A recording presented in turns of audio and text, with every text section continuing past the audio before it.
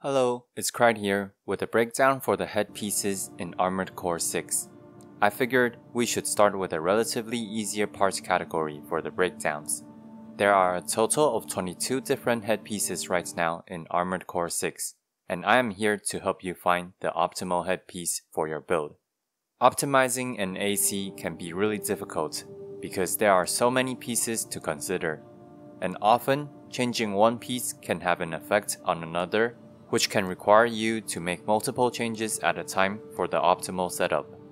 However, I do find that the headpiece tends to be one of the final decisions to optimizing an AC, rather than something you choose first. To begin, you will realize that I have placed scan distance and scan duration to the right of weight and energy load. This is because I'm going to treat these two stats as far less important. These two stats are more relevant in PvE for the first time you play through the game. They are also still useful in PvP, especially in group matches, but I believe their degree of importance isn't nearly as high as some of the other stats. Feel free to give these stats more weight if scanning does matter more for you. The rest of the head slot stats are all defensive stats: armor points, defense, attitude stability, and system recovery, with system recovery being a unique stat to the head slot. What system recovery does is it detects abnormalities and help the AC recover. This sounds like a stat to be stressed on, especially because it is only available on your headpiece. However, I'm here to tell you that this stat actually does nothing and is probably currently bugged. Reading the description, you are probably thinking that system recovery decreases the amount of time you are stunned after you take enough impact damage to cover your entire attitude stability bar. If it is indeed so, system recovery would be great for reducing our stun. However, this is not the case, as you can see here testing headpieces with system recovery of 50, 100, and 154. You will notice that the stun time all ends up being roughly 1.48 seconds.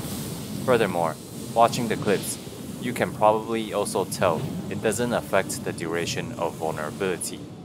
I'm talking about the duration when your Armored Core stability bar is red. So, I read the description of system recovery again and figured it might have something to do with statuses, as those show up as status abnormalities. Unfortunately, I tried system recovery against an enemy that burns in the arena, and there is absolutely no difference in the recovery, as you can see on screen. Therefore, I am forced to conclude that system recovery, at least at the moment, makes no discernible difference. And since there is no way to know just how much it should actually matter, I'm going to focus on the three other defensive stats. If system recovery gets a fix, I will make a pinned comment or a new video depending on how much it actually matters. But for now, pieces like the VE44B, which has a very high system recovery, receives a hefty penalty because the system recovery is most definitely still factored into the cost of the piece. For my spreadsheet, I have highlighted the column red, but I still have it displayed for reference or when it is fixed. For considering the cost of our head, we are going to take a look at the following scenarios.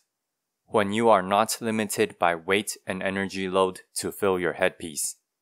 When you have limited weight left but still seemingly unlimited energy. When you have unlimited weight and limited energy load. And finally, when you're limited on both weight and energy load. Obviously, unlimited here just means you have enough weight or energy for any headpiece. First, I am going to show you a few graphs so you can take a look at some of the top pieces of gear sorted by AP, total defense, and attitude stability, which is basically your stagger bar. Currently, we will be ignoring their cost. If we record the top 7 performing headpieces, these are what we get. You probably realize that some headpieces always make the top 7, like the Vero and the Ephemera. I chose top 7 to try and show another point. You can see that top 7 for defenses are relatively close in numbers. However, for something like the AP, the Basho is already 10.6% higher than the record in rank 2. Comparing the Mind Beta in rank 1 to HAL826 in rank 7 for stability also shows a 23% difference.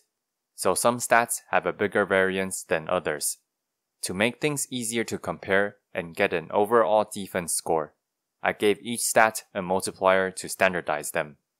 These would be the score each piece is getting for the particular stat. Feel free to change the formula slightly if you want to weigh one stat even higher or lower, but the general score is going to be roughly the same as mine. Now, if we sort by score from highest to lowest, here is the list. If you've looked at the top 7 list, Beryl being in rank 1 is probably not a huge surprise. This is simply just the most excellent defensive piece, especially if we ignore system recovery. Honestly, at 107, its system recovery isn't even low. However, Beryl does use quite a bit of energy. In fact, it is the third costliest headpiece in terms of energy cost. If you care about fashion, rank 2 and 3, Basho and Ephemera are also great choices. The Basho is particularly outstanding on the AP, while the Ephemera has higher attitude stability. Depending on the rest of your defensive stats, you can choose one over the other for the stat they perform better in. For example, if you value stability a lot higher, you can pick the Ephemera over the Basho.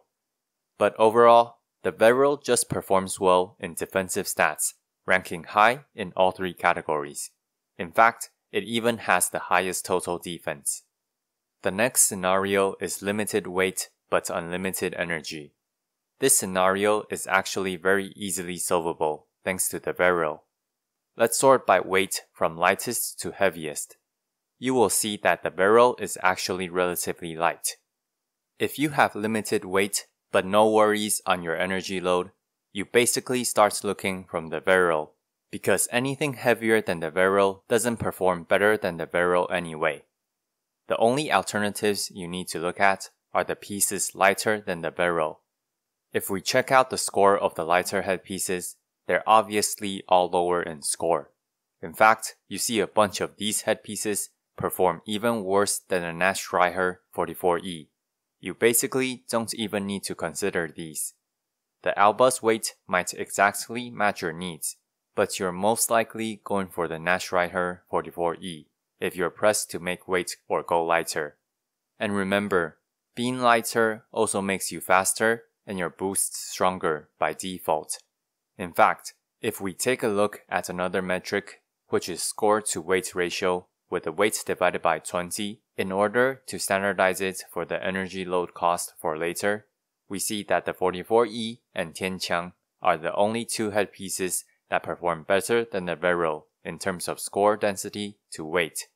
From a balancing perspective though, it makes sense for gear to be less stat dense as the cost grows higher, so it does not mean that these lightweight pieces are better. In fact, the Tianqiang is a garbage piece that you should stay away from whenever possible, because you only have 4 slots to raise your defensive capabilities, and the Tianqiang basically offers you half a headpiece. Despite scoring high on score to weight ratio, it is only because of its super low weight. The defensive capabilities this piece offers are simply pathetic, and there really isn't a good reason to go light enough that you want a Tianqiang. The next scenario is one where you have unlimited weight but limited amounts of energy load. So, you're trying to find a piece with low energy load. This time, we're sorting by energy load from lowest to highest. If you remember, the Beryl has a high energy cost relative to other headpieces, so this is basically not an option if you're limited on energy load. The piece that truly stands out when you want to lower your energy cost on your headpiece is the Basho, which scores second on total score with the third lowest energy cost.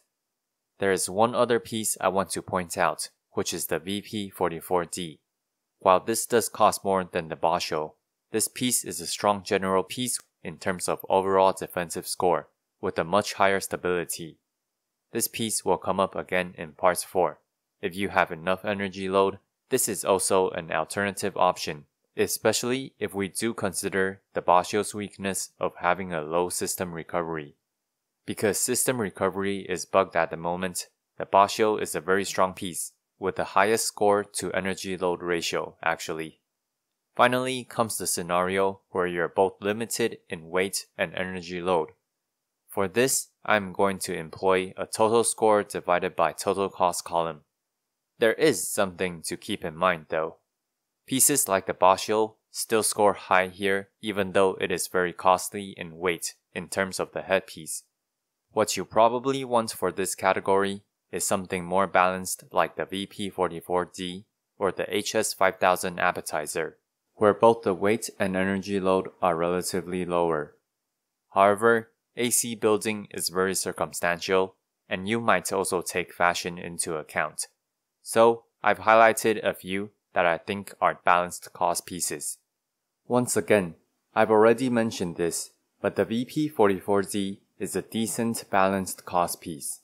You can work your way down from this piece if you need to use less energy or weight and tune your requirements.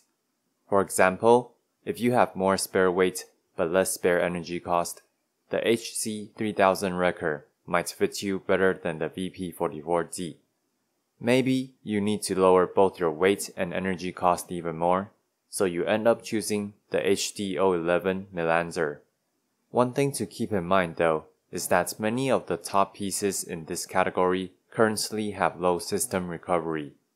This makes sense as we are judging overall defensive stats versus the cost. If we don't take into account system recovery, obviously we're going to skew the top choices to having lower system recovery. The Tianqiang is still the lowest cost piece you can get your hands on, but at the moment, if you find yourself needing to run the Tianqiang to fill your headpiece, I highly suggest getting more load to equip a heavier but much better piece, because it doesn't cost much to drastically increase your defensive capabilities. Alright, before we do the summary, I also have the AP, defense, and stability versus weight or energy load columns in my spreadsheet.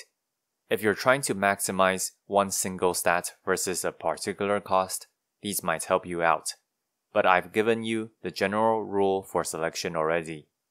Now, let's do a quick summary for the optimal headpieces. Currently, system recovery is basically useless and is probably bugged as I've shown you. With that in mind, if you don't have a particular constraint on your weight and energy load, the best piece you can slot now is the HD033M Vero.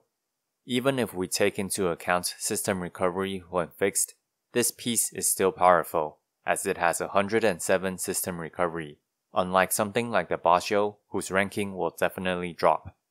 Pieces that are currently pushed out of the competition, like the Ephemera and VE44B, will become much better and even meta, depending on how effective system recovery actually is. But let's get back to reality for now. If you're limited on your weight, but don't really care about the energy cost, you still work your way down from the Vero, because the Vero is actually fairly light. If the Vero is still too heavy, the next good option for you is likely the Nachtstreicher 44E. As for your option when you can afford a headpiece with any weight, but you are limited on your energy, the best pick currently is the AHJ 124 Boschio. It is very cheap on the energy load, but a pattern I've noticed with low energy load headpieces is that they tend to have low system recovery. This is the list that will change most greatly if system recovery actually turns out to be good when it isn't bugged. As the first option for energy load that has over 100 system recovery is the Mind Beta. We will see in the future. Finally, if you are limited in both weight and energy cost, the first helm you should check is the VP44D. Actually, this is a good balanced cost piece in general if you need a starting point for building an AC and just want a placeholder for a headpiece first.